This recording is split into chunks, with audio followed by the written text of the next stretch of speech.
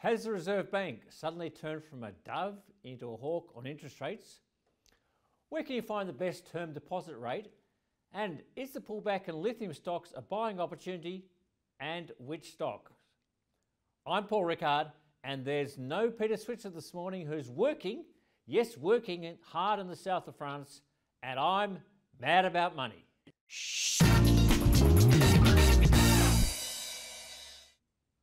Well, the Reserve Bank surprised everyone, us included, with a 0.5% increase in interest rates yesterday, after the previous month only increasing rates by 0.25%, taking the cash rate to 0.85.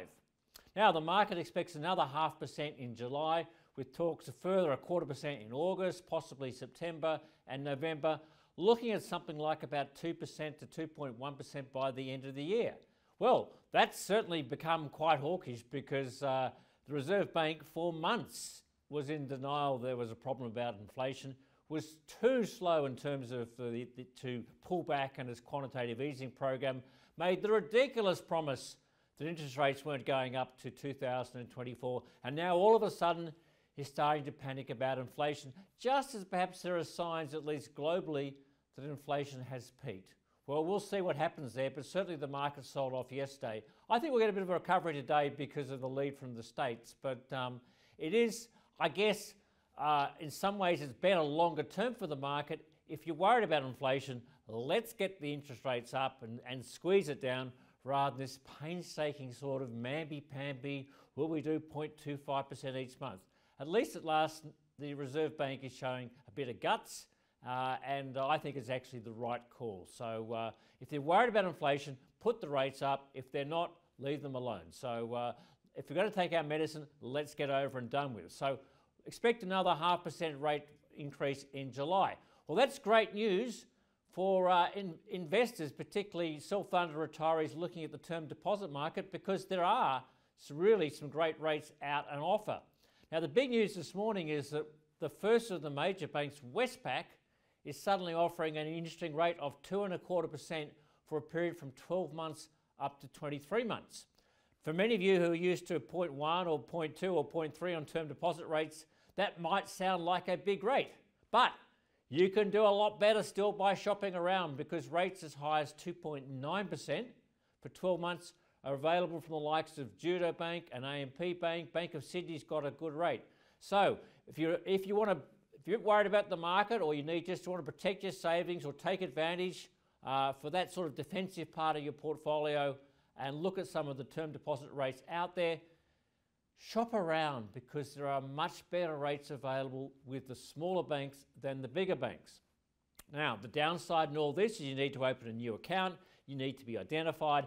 That's a bit of a hassle, but up to $250,000, remember, the federal government guarantees it. So it doesn't really matter whether your money's with Judo Bank, who many of you may never heard of, or AMP Bank, and we all know what's happened to AMP, or Westpac or CBA. Up to $250,000, your money is guaranteed by the federal government. It's the same type of risk. So if there's a higher rate available and you've got the time and energy, shop around, because there are some good rates out there on offer. Finally, lithium stocks have had a bit of a pullback over the last couple of weeks, as a number of brokers have warned that perhaps some of those crazy forecasts from all the lithium spruikers out there, saying that the demand for lithium and the demand for electric vehicles was insatiable. There wasn't enough supply out there. There was a massive difference between the demand gap and the supply gap for a number of years. A number of the brokers are now saying that demand-supply imbalance should close, and maybe by 2024, 2025, the market might be in balance. Well, not surprisingly, a lot of the lithium stocks have come back.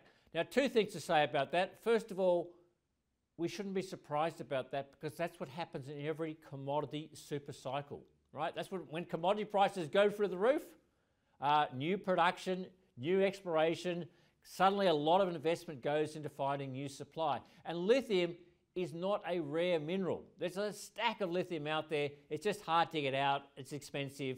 But when the price quadruples or more than quadruples than what it's done, suddenly a lot of stuff becomes economic. So we shouldn't be surprised that new supply is coming on stream. Secondly, we've had a pullback. We all know the demand for electric vehicles is going to be insatiable and probably be faster than many predict once the infrastructure comes in place and the cost comes down. I think there's a bit of value in lithium stocks, and certainly companies like Pilbara Minerals look reasonably interesting. That was James Dunn's tip in our Monday report. If you haven't seen that, read the Super report on Monday, or the Switzer report on Monday. I'd look at Pilbara Minerals.